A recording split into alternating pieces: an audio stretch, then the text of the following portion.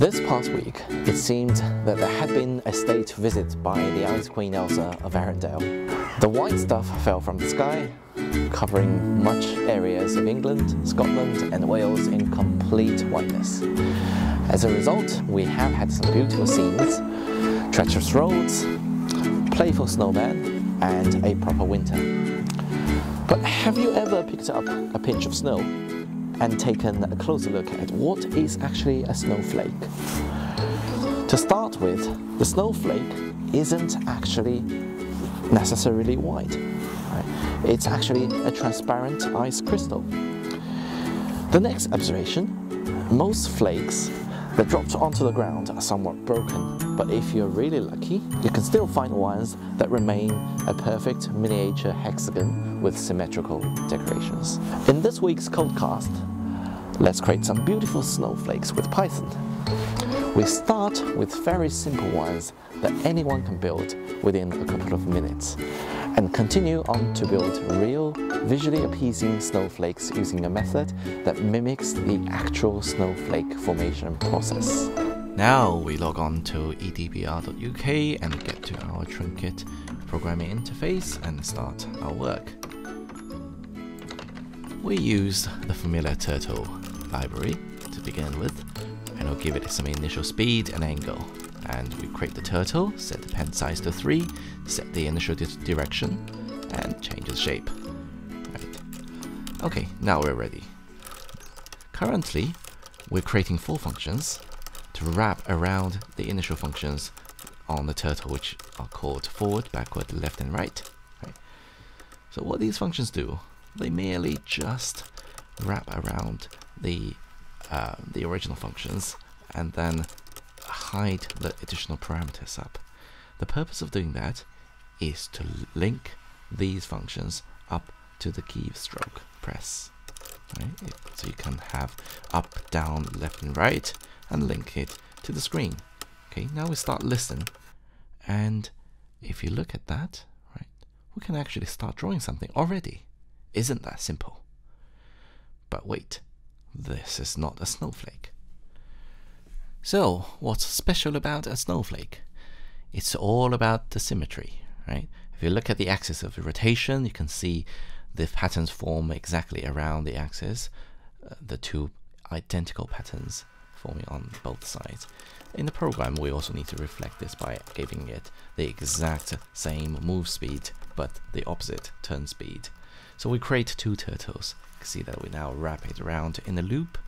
And we also need to move forward, backward and left and right for both turtles, right? So that we can draw the 2 turtles at the same time. Let's have a go. And oh, it doesn't work because we haven't really appended the additional turtles onto our list. Now it looks like it's working, right? So this is like a little plant, right? So what do we want to do now?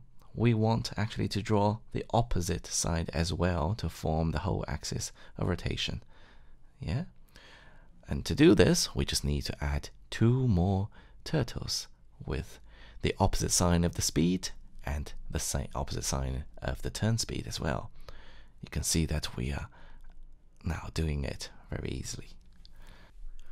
After we have finished building the first axis of rotation, we also need to add additional axes too, as we know that a snowflake has 3 axes of symmetry, which are angled at 0, 60, and 120 degrees respectively.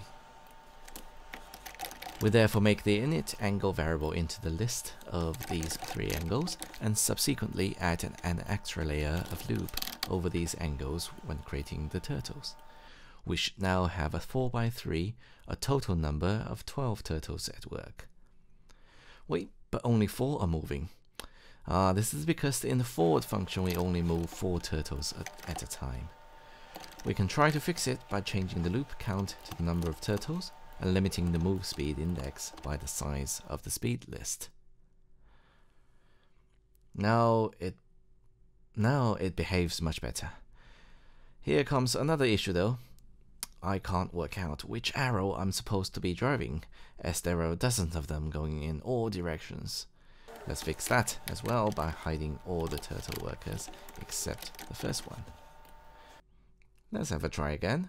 It now works and the direction of travel is much clearer. I'm now drawing a proper snowflake. Well, the simple version of our snowflake drawing code is now complete. Feel free to play with the game and become a snowflake pattern designer. Both of my daughters were totally addicted to it. I promised in the beginning that I should show you some fancy stuff. Here it comes, a modified version of our snowflake code that generates nice looking snowflakes by itself. You have the full code at edbr.uk and I'll just talk over it in brief terms. The outline of the program can be summed into the three sections: the initialization, the crystal branching, and the crystal growth. The speed and pattern of branching and growth are both controlled by the initialization stage. The striking feature of this snowflake code is that randomness now drives the process. Let's run the program and build our first snowflake. You can see the crystal seed budding, growing, and got expanded into a full-sized flake. Let me stop talking so you can watch the amazingness created by the randomness.